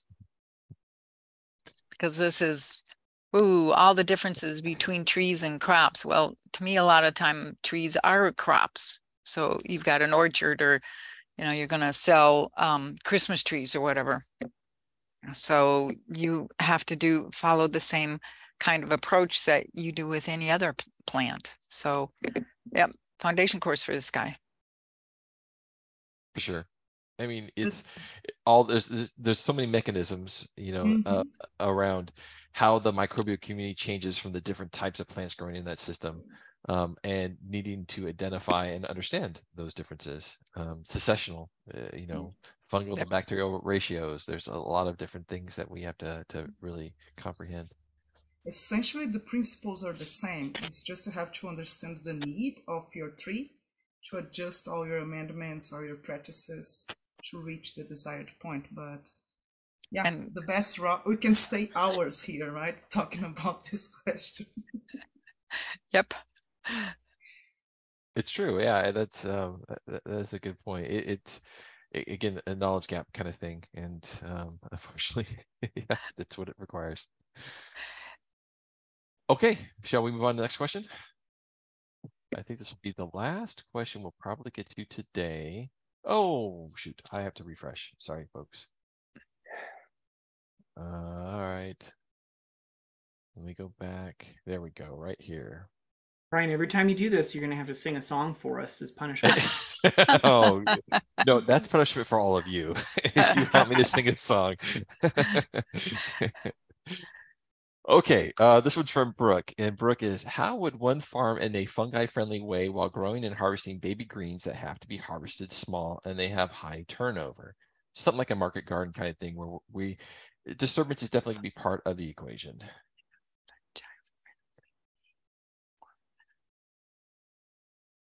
Well, I can take a crack at this to start with. I have a number of market gardeners that are clients, and for sure there's a high amount of I guess disturbance maybe is too strong of a word, but there's a lot of turnover. You're constantly kind of going through those harvesting techniques. You just making sure that you keep on planting into those systems. And then leaving roots in when you can. So if you're harvesting baby greens, you don't need to pull the whole entire plant out. In fact, most people, when they harvest greens, they don't do that. They cut and leave the roots in there. So whenever you have the ability to leave roots in the system, I'm a big proponent for that. If you're pulling things like beets or carrots or other things where you have to remove them from the ground, you're going to be causing disturbance. But, I'd say once you pulled, then get plants back into that system. It's just keep on having plants growing in that system is a really, really important thing. Yep, and leave the carrot tops in the, lay that on the soil surface, and you'll find out a real easy way to know whether you've got the right biology or not is how fast does the carrot tops decompose. If, the plant material that you took off in the field is sitting there for, the next 2 months, no decomposition has happened at all, you'll know that it's time to get the composter out and make some extracts and teas and get the proper biology back in the system because you've lost it somehow. Think through how you lost it. So you get a lot of information out of the organic matter that you add back into the system by never removing it. It goes right back out there.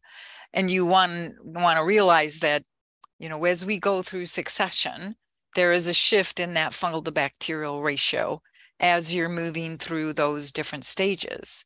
And so you can figure if you're growing vegetables of some kind, that the fungal to bacterial biomass ratio is going to be somewhere around 0.5 to maybe 0.85.